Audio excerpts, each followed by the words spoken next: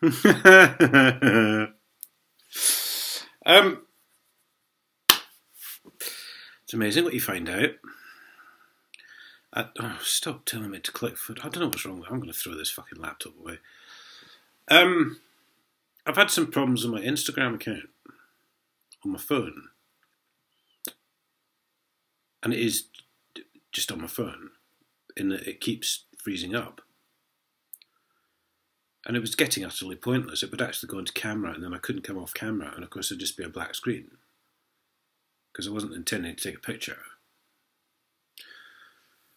So it's been going on a while. So I uninstalled it one time, and then I went back through another email address by mistake through Facebook, and then managed to set up another account. So I fucking pretty much ignored that one.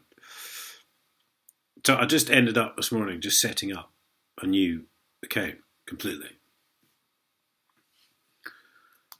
which I'm now going to be building up. The other one's gone as well. I mean, it matters not what these accounts are called, really. It's just a bit of local colour, you know, to fill you in, fill in the blanks sort of thing. Anyway, as you know, social media does like to make suggestions as to who you should follow or who you should make friends with, and yada, yada, yada. Well, fuck me. Suddenly, and I'll tell you how I know this in a minute, suddenly someone called Rebecca Ginogly popped up, who apparently is in my contacts. Rebecca Ginogly, in case you hadn't guessed, is the wife of Jonathan Ginogly, who is the local MP in Huntingdon, who took over from John Major, if you needed to know. Which was very fucking weird, because I've never even spoken to the woman as far as I'm aware, and if I did, it was a very fucking long time ago when I was a councillor, and that was before I was into hardly any of this, Facebook and Twitter and all the rest of it. I might have had a Facebook account at the time, I can't remember. So I thought, well, that's a bit fucking strange. You know, if Jonathan Ginogly had popped up, although I doubt he's on Instagram, but, you know, if Jonathan Ginogly had popped up, fine, because I've probably got some email addresses for him somewhere or something like that. He's in my contacts from when I was a councillor. You know, but this woman, to my knowledge, I've never spoken to her. I didn't even know her first name. So it's not like I've been going out there looking for her. I have this morning. I sparked all kinds of fucking Googling this morning. But the funniest thing is, I can't find you anywhere. Not on Facebook, not on Twitter. You're not on my email. You don't have my phone number. So you've got to be using an assumed name.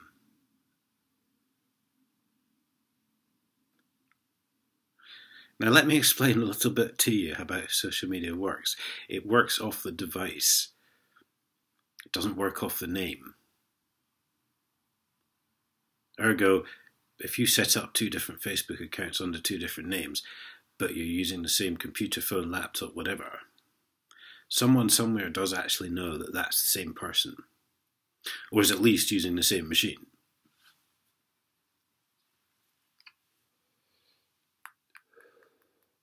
So in that respect, it doesn't surprise me that you can't find me. I can't find you. I suspect Facebook, because as I mentioned earlier, well, as I'm about to tell you, I've actually put this Instagram account connected to Facebook, which I didn't do with the other two. And lo and behold, your name suddenly pops up.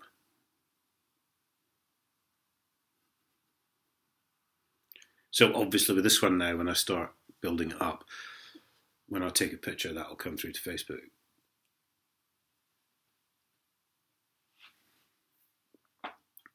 But with the other two, I did not do that.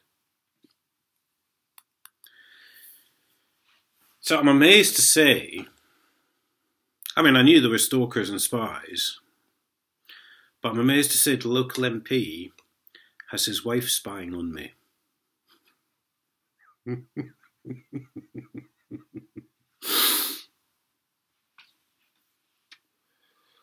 I mean, my friends list has practically doubled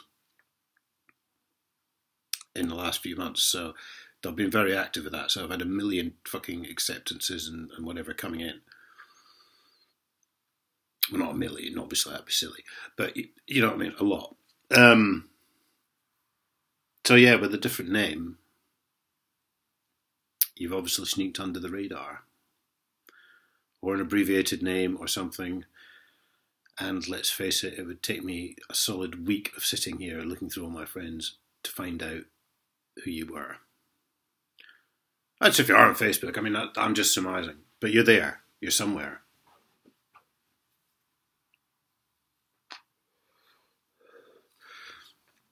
So Jonathan Ginogly, who said that 25 years worth of theft from the public purse was not his job. And I quote those 3 words, not his job.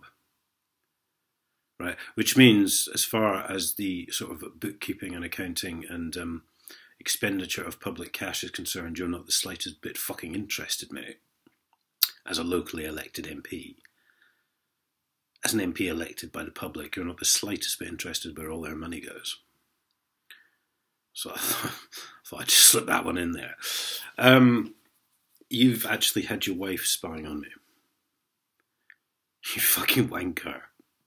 I mean, that, you know, Chief Constable Nick Dean is probably very glad he's not going to get a letter this week, because I've actually just proved collusion with the local MP covering up 25 years worth of theft from the public purse. Because why else would you have your fucking wife spying on me? There is no other reason whatsoever that her name and her profile would have popped up there on my phone this morning. I've never met her. I don't even know her first name. As far as I know, she's never tried to get in touch with me. I've recently changed my phone number, my email, and quite a lot of other things, including 2 Instagram accounts. So how anyone could be tracking me, I have no idea.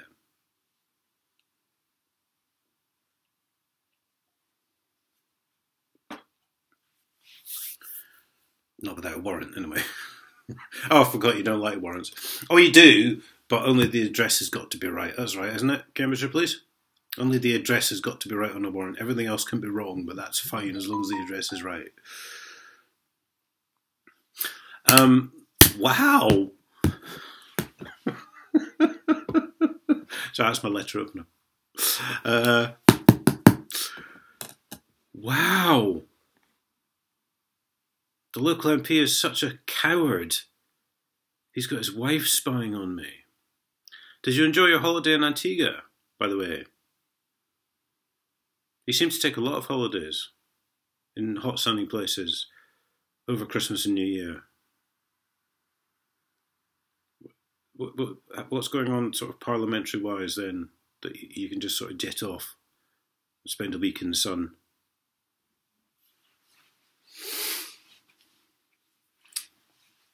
It's quite easy to find people on social media, especially your daughter, who's at Oxford University and who's about 19. I mean, really. See, if I've got something to say or do, I'll come out and say it or I'll do it. You people just fucking sneak around in the background, you devious little fucking shits. You give not a one fucking flying fuck about the public. So I'm challenging you to come out and meet me, Jonathan Ginogly, in a public meeting in a public place, because let's face it, if the police want me dead, I can hardly trust any of you to meet privately, can I? Nor would I want to, actually. It should be in a public place.